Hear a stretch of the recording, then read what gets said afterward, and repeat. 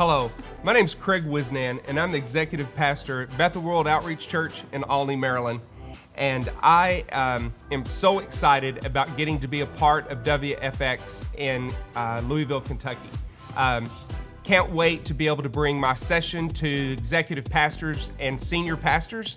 I think I've got something that you're going to be able to take home with you. You know, in our society today, there are so many businesses and corporations that just excel. They have gone to another level.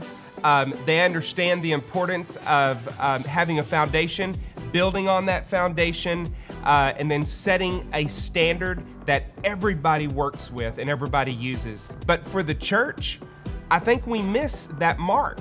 And I think we've been missing it for many years. When it's not a mystery. The tools, the model, it's out there. We just need to bring it into the church and make something happen.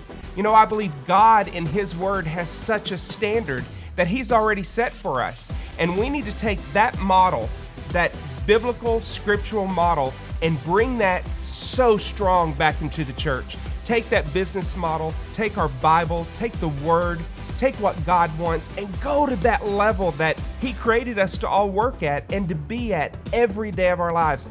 When we start doing that, lives are going to start being changed. The lost are going to start being saved, and we're going to start seeing so many incredible things happen. Why? Because all of those things that seem to trip us up, they don't trip us up anymore. Why? Because we've got that foundation. We've got that model. It's been established in our churches, and that's what I want for every one of you.